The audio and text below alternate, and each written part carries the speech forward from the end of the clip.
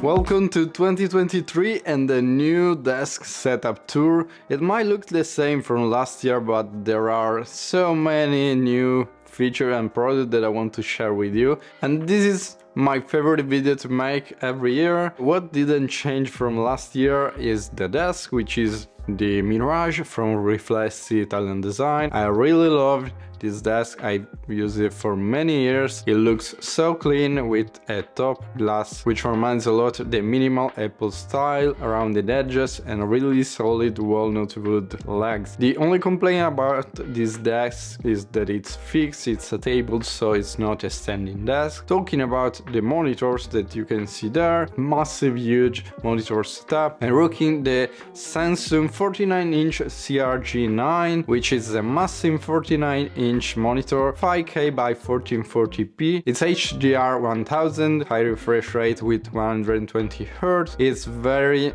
big, but it's 1440p in the vertical side, so it's like having basically two 27-inch 1440p monitors, so it's not razor sharp in the text and the detail. And I wish that Samsung or LG made a 2160p by 7K super ultra wide monitor, and that will be definitely the killer deal. It's overkill for most of the tasks. It's perfect for video editing because you have a really large timeline. It's a productivity killer, but it's not so color accurate, and this is why on the top I have another monitor, which is the BenQ PD2725U. It's designed for designers, so it's perfect for photo and video editing. It's super color accurate. It's HDR 400. It's the reference monitor that I use to color grade all of my footage.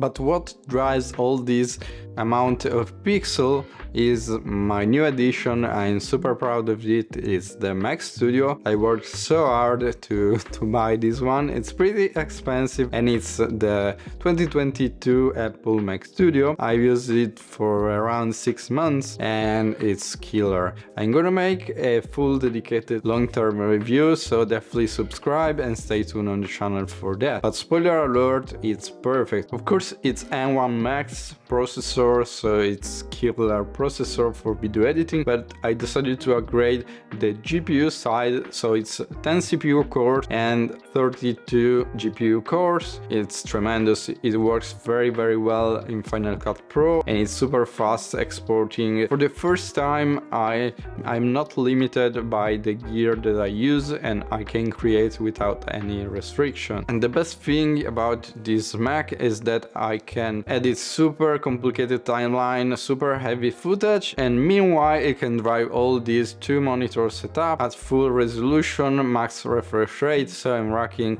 a 5K at 120 Hz and a full HDR 27-inch 4K monitor, all without a sweat, and meanwhile it makes multiple tasks at the same time, Photoshop and so on, without any problem. Definitely it's my favorite product of the year. And below the Mac Studio I have the Satechi Mac Mini Hub, which works with the Mac Studio as well, and now I have a USB-A port on the front, USB-C and headphone jack. If you want, you can insert the SSD and NVMe in the dock as well. And if you have a Mac Mini or a Mac Studio, I really suggest to get you that dock. On top of the Mac Studio you can see my Lego Batman The Dark Knight tumbler, and it blends in very well with the keyboard, which is the Apple standard keyboard in space gray, as well as the Apple trackpad. I am a mouse and trackpad person, so yeah, I have both of them. Close all of these, of course I'm using the MX Master Gen 3, which is perfect in gray, and there are so many keys that you can customize customize, and my editing workflow improves so much thanks to this mouse. And all of these nice peripherals sit on the Delta Hub clean and minimal desk pad, and this is a light gray version. It looks really nice with the Stormtrooper look. It's really cozy and comfortable, especially in winter. And I'm rocking also the Delta Hub Carpio 2.0 version of the wrist rest, which I can't work without. They are matching the space gray and black of the keyboard. There are also light gray and white version, and also the gaming version, which has a bracelet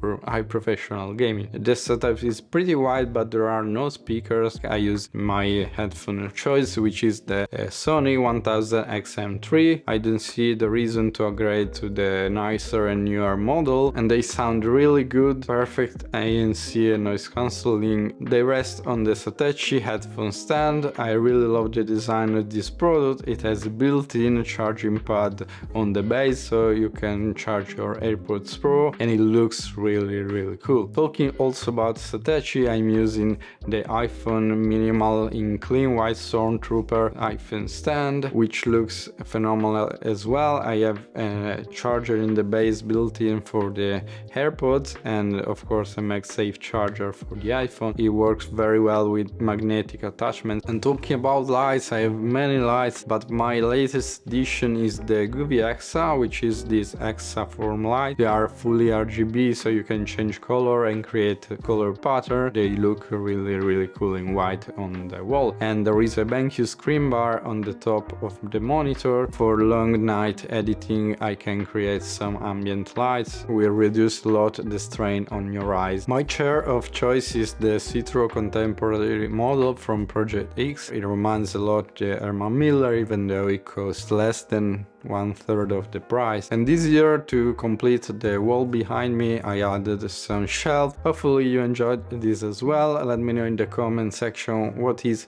your favorite part of the setup, what you will change. Maybe a 32 Apple display. I don't know, I will really love to rock it with my Mac Studio. So that's all for today. Thanks so much for watching. Be sure to like this video, and as always, stay tuned on Shades of Tech. Ciao!